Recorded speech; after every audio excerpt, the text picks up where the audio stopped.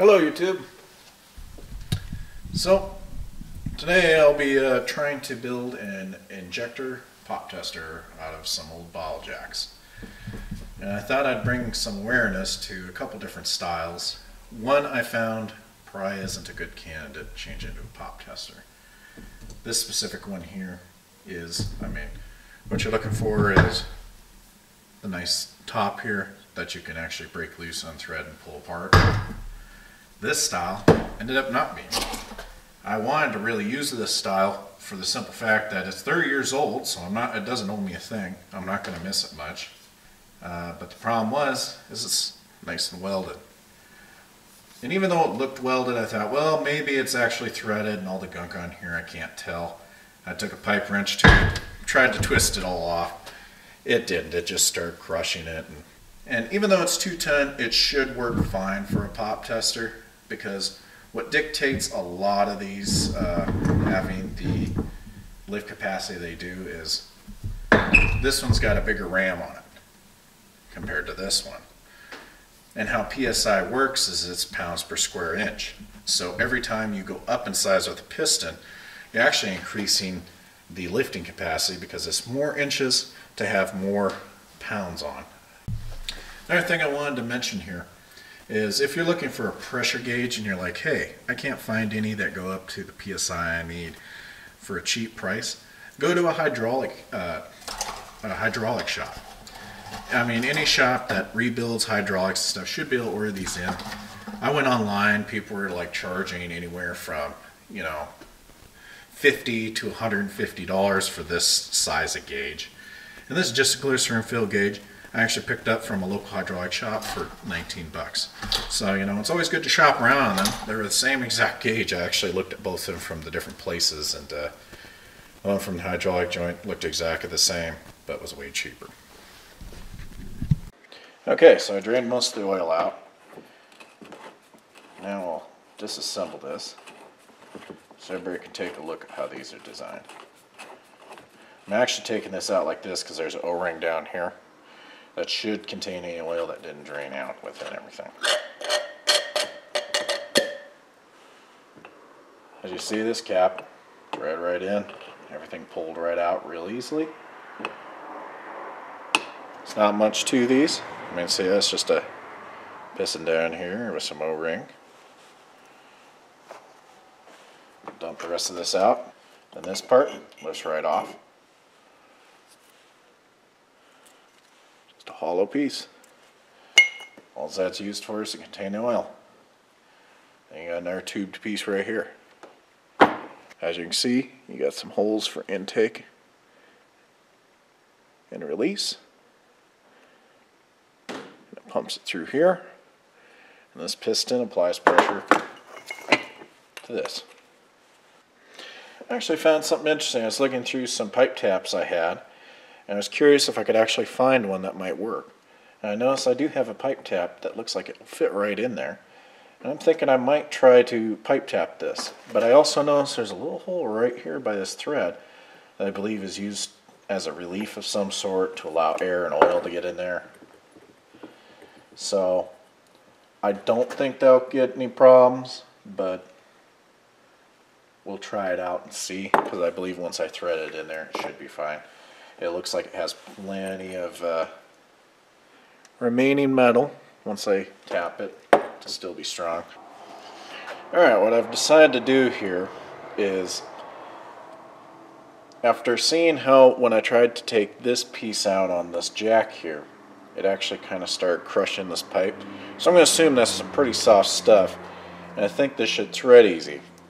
My concern was, how am I going to get the pipe fitting through this? When you look at it from the top, it's obviously not going to fit. So I flip it over and I'm going, is there something I could grind with it, and will it interfere with the old threads? And it seems like I got some substantial space here to make use of, and you can see the lip inside there. Now, you can either take a drill press, but usually when you got bits this big it's hard to do, or you can take a burring stone and grind out. I'm just going to chuck it in the lathe, but if you don't have a lathe, those are things you can do to do that. And I don't see this causing a weakness because, it's got to push through this piece. Once this is thread tight, even if this is expanding, it's going to expand it up into these threads anyway. Alright, so I'm going to actually pipe tap this, and I stuffed some paper towel in there. So that'll allow me, the wood shavings not go in there, and then I'm actually, once I get a good started thread, I'm going to take it out of the vise, flip it over, and thread it that way to further keep all those metal shavings out of there. How I've always started threading, and this is a pipe tap, is I'll push down and turn. I try to hold this as stable as possible while I do it.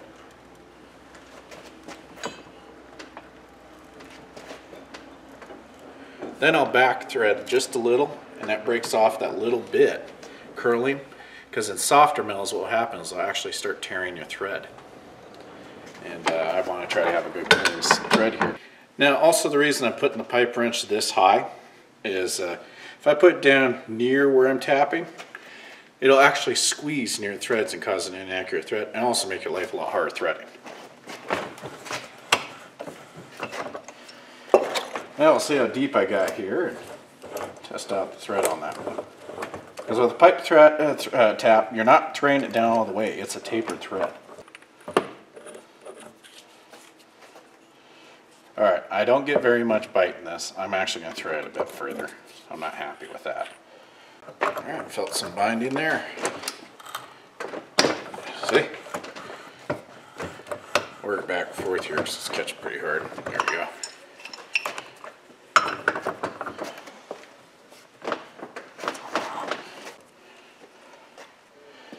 Look at some nice clean threads so far. Sitting about that deep in. Right up tip of my finger. I believe that's going to be tight enough for what we're doing. Alright, let's do a dry fit here and see how everything fits together. With any luck, everything will fit together as it should.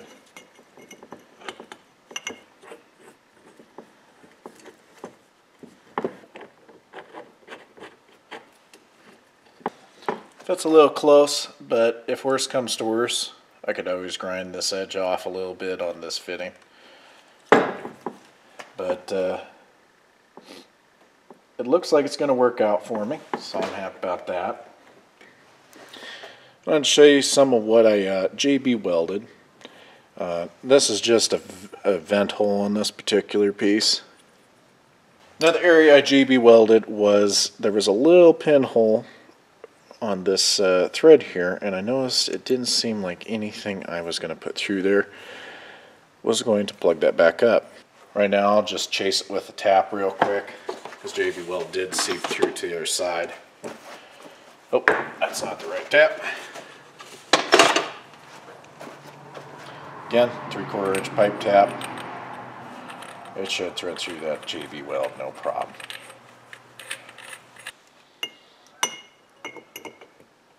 I'll set that on first.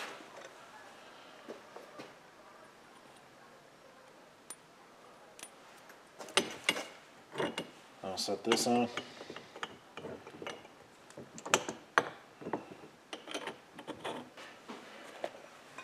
Then we'll take my other piece that I've already made out. And before I put it in, actually, I'm going to put just a touch of pipe dope on this. I want the pipe dope going into everything. It's already not going to go into everything because see how that fits in there? So, just make sure I don't get it on the inside here, because I don't want that getting into my injectors. Remember, pipe threads are a tapered thread. So, that's why you can go a little high and it just will squish down as you tighten it.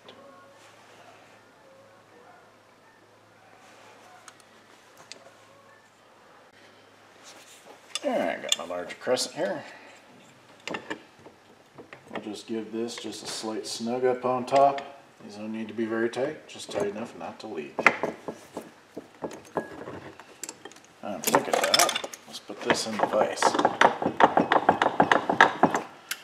Got some gaps in my vise, so it misses everything that shouldn't be squished.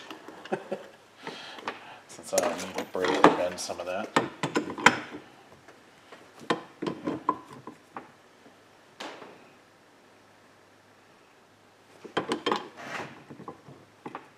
This wasn't very tight when I went to take it off, so I'm just kind of using that as my guideline with this. See, I don't even have that very tight in there. This one, on the other hand, will be handling a few thousand psi, so we want this definitely tight. Also, when you put this on, something I should mention right away, just make sure your little fill screw here is where you can easily get to it. So that's where we'll be dumping the diesel into to pressure test.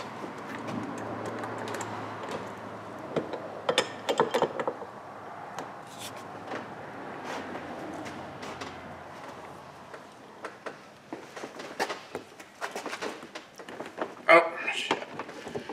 Yeah, that's not what I wanted to do, but I'll be where it's going to be. Just hoping to get another 180 degrees out of this. Well, maybe I still can't. Yeah, that's pretty tight.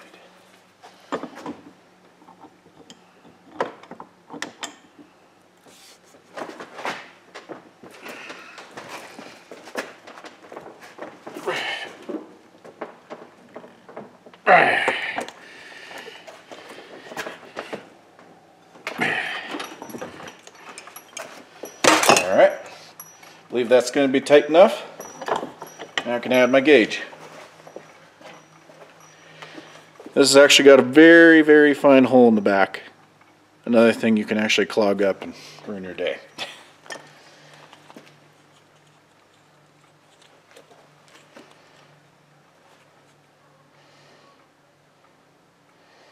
Using some liquid pipe dope on this as well. Again, making sure I'm not getting it deep enough in threads where it's actually going to get into anything.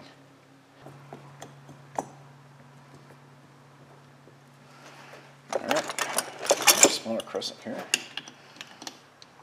Never turn these gauges on the outside, that's a quick way to ruin it.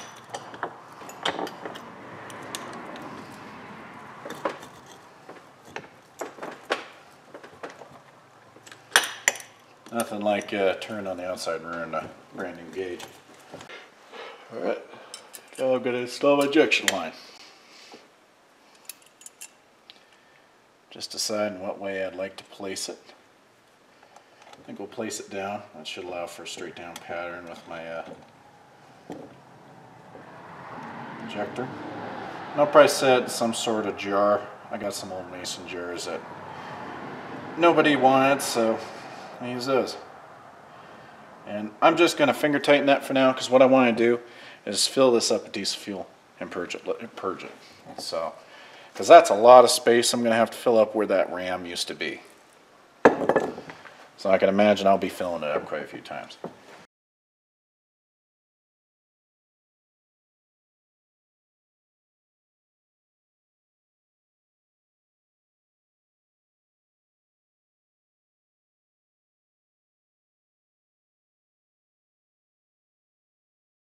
So I got to thinking, what's the best way I want to fill this up on the cheap? I mean, the original ones, they have a tank with a filter. This one, as I've said earlier, it's a big ram, it should settle out, and plus I'm going to take extra care at what I add to it. I was originally thinking, hey, I got some syringes laying around, why don't I use those? Because, you know, I'm going to the farm store, taking care of cattle, and I've got syringes sitting around. And I went, wait, you know, what if I'm not a farmer or anything like that, or farmer with cattle? What's something else I might have laying around my shop? That hit me, an old gear lube bottle. Those work perfect. Got that nice small tip. I can go up on my jack. And I don't see a reason to add all that extra tankage on top of it, because it's something I'm going to use maybe a couple times in 10 years. I don't see myself wanting to open a repair shop to do this for people, so stick it in that hole and fill it up. The type of fuel I'm using is a mix of number 1 and number 2 dyed diesel. It's used for a tractor, so I don't see any problem with that. If you're doing a street vehicle, you might want to avoid the dyed. just for the fact that it's illegal to run on the road. I'll turn that off and give her some pumps. I don't see any fuel really leaking. This is just some I spilled, so.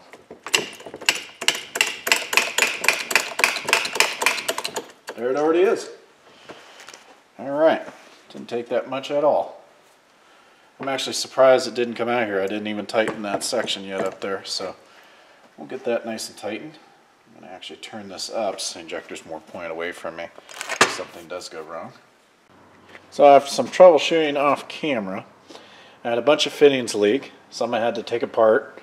Some I had to actually use Teflon tape because my pipe dope was not working. And the injector I thought was bad that I used to make sure my pop tester was functioning is actually fine once I figured all the leaks out. So that's something to consider before you're going through and thinking, well, that injector's bad. You might actually have pinhole leaks somewhere. So here we go. Nice pop on that.